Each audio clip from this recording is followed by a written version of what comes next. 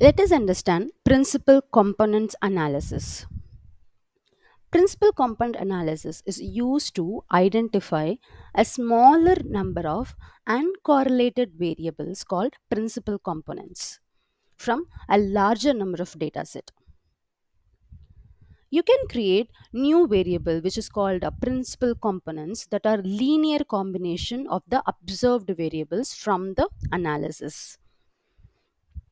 So, why do you use principal component analysis and what is the purpose? The purpose is to explain the maximum amount of variance with the fewest number of principal components. Okay. So, for example, an analyst use a principal component analysis to analyze customer responses to several characteristics of a new shampoo, how they are responding to the various different characteristics.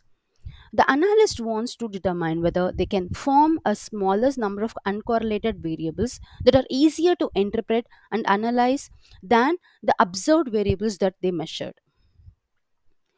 So, principal components analysis is commonly used as one step in a series of analysis. For example, you can use principal components before you perform a regression analysis in order to avoid multicollinearity or to reduce the number of predictor relative to the number of observations. So, how can we find a principal component analysis with Minitab? Before that, I'll just tell you what are the data you have to consider for doing this principal component analysis. You should have at least two variables. Okay. So, you should have at least what? Two variables to perform this principal component analysis.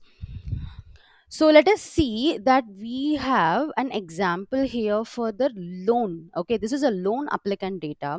That is, a bank requires 8 pieces of information from loan applicants like income, education level, age, length of the time at current residence, length of the time with current employer, like this. So a bank administrator wants to analyze this data to determine the best way to group and report it. So the administrator collect this information from 30 loan applicants. The administrator performs a principal component analysis to reduce the number of variables to make the data easier to analyze. So the administrator wants enough components to explain 90% of the variation in data.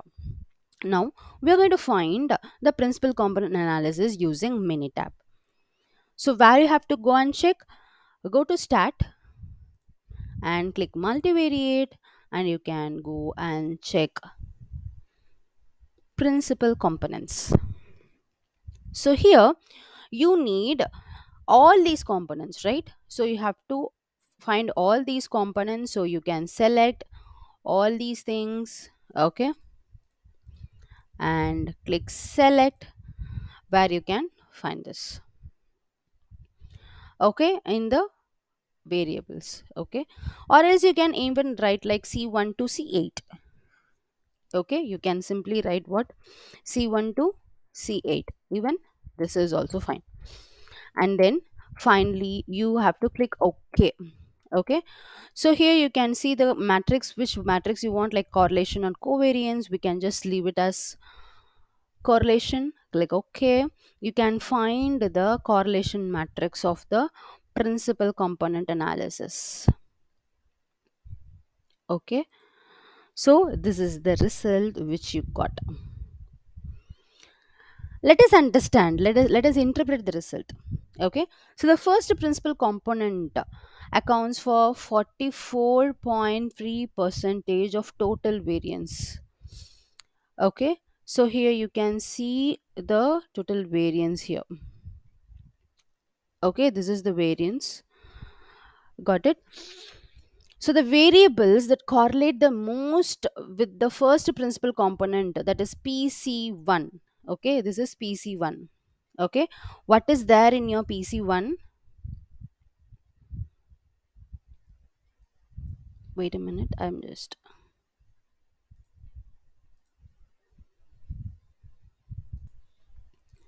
So you can see here that in the proportion you can find 0.443, okay, which is nearly 44.3. Okay, so with that we have to check which is somehow relevant to the 44.3. See here, these are all the variable, that is PC1. We have 8 column. So here you have 8 principal components, okay, which is correlated with all these columns, okay, income, education. So income and PC1. So just check what is the value here, 0.31, which means 31.4 percentage, which is not even nearing 44.3 percentage. Okay, like that we have to check. So you can find that in PC1, okay, so age which is 0.4,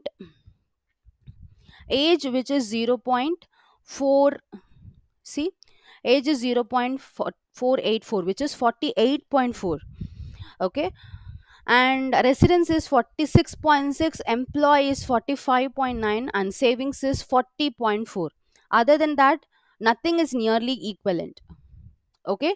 In PC1 you can see that, okay. So the first principal component is positively correlated with all four of these variables. So increasing values of age, residence, employee, and savings increases the value of the first principal component. And the first four principal components explain 90.7 percentage of the variation in the data. Therefore, the administrator decided to use these components to analyze the loan applicant. So, based on what you're going to analyze, like age, residence, employee, and savings. Okay, other than that, whatever you see, it will not be directly correlated with that. Okay, either it will be extremely high or it will be extremely low. Got it? So, this is how you can decide the based on the principal component, you can decide which variable you can consider. So let us see what are the other possible graph or the visualization which you can do with the principal component analysis. So go to stat and click multivariate and click principal component, where you can find the option called graph. Okay, so click here graph, where you have few types of graph. One is outlier plot, biplot, loading plot for first two components, score plot for the first two components, scree plot. Okay, so I'm just giving all these plot, and let's see what's happening now. Click OK and click OK. Okay, let's see what type of chart it is generating. I think it's been generated in the output pane, so we can scroll. This is the outlier plot, okay, and this is the scree plot of income,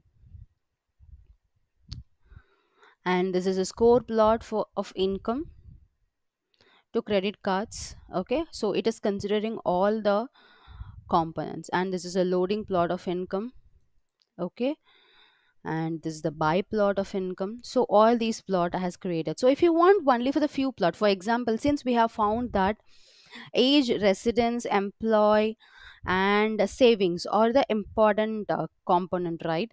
So we can just go ahead with that. Okay, I'm just selecting, I want from C3 to C5. Okay, so I'm giving C3 to C5 and graphs, and if I'm selecting only few graphs and I'm clicking OK, then you can find that for these graphs you have it has generated, okay, age, employee, okay, that three, age, residence, and employee. Even here you can find that only for that it has generated. Okay, but usually we will not select only few attributes for the principal component, because we need all the attributes to find which is a key attribute. Okay,